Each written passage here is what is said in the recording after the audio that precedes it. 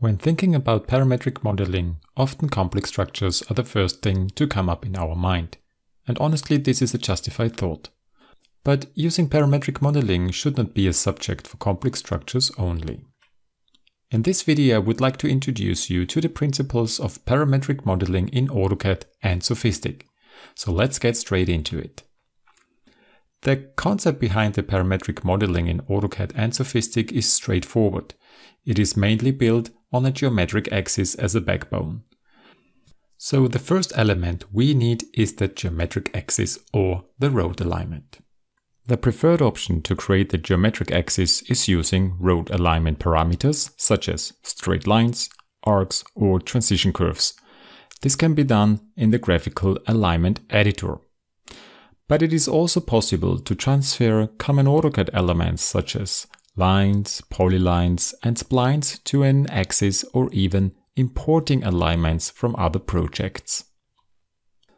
As the alignment might not precisely represent the bridge length or indicates the start point and end point of it, the next step is to specify locations of relevance to the structure. These placements can represent supports, construction joints, or any other essential element of the bridge structure. Assigning substructure elements to the placements and therefore to the axis is common practice to build a full bridge project in one single model. One advantage, the load takedown of the traffic loads to the foundation is precisely considered. Even including a soil structure interaction is possible.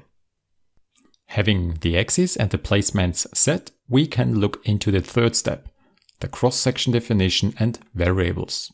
Here is where the SOFiSTiK cross-section editor for AutoCAD comes in. Besides the ability to create any cross-section geometry using common AutoCAD elements, the editor also comes with parametric dependencies.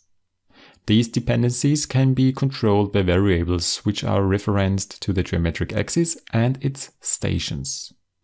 The interaction between the axis and variable drives the cross-section interpolation, which creates the required cross-section along the axis to get the final model.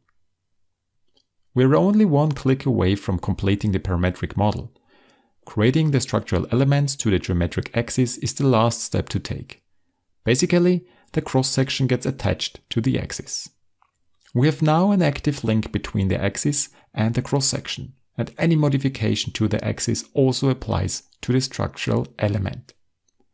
This is the last step of parametric modeling of bridge structures with SOFiSTiK in AutoCAD. But often bridges require post-tensioning, so how does the tendon creation fit into the parametric modeling? We learned so far that the geometric axis is the backbone of the entire parametric modeling process, and so it is for the definition of the tendon geometry. By selecting the geometric axis as a reference, the graphical tendon editor supports you to create and modify tendon profiles. The tendon editor comes with lots of options to define the tendon profile. For instance, you can add and remove control points to the duct geometry, set properties to the tendons such as checking procedure, the direction of stressing and construction stages. After completing the input in the tendon editor, the tendon geometry gets generated in your model. Similar to the structural elements, the tendon geometry is now linked to the axis. Any changes to the axis also affect the tendon profile.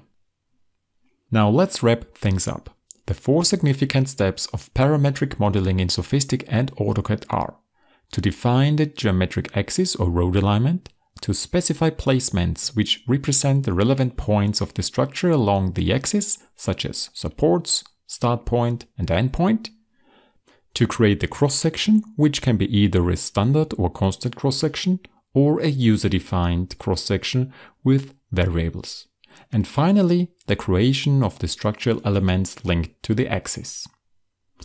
And as for bridges, we often deal with post-tensioning. Tendon profiles can be attached to the axis too. And very important to remember, any modification on the geometric axis will also affect all elements linked to it.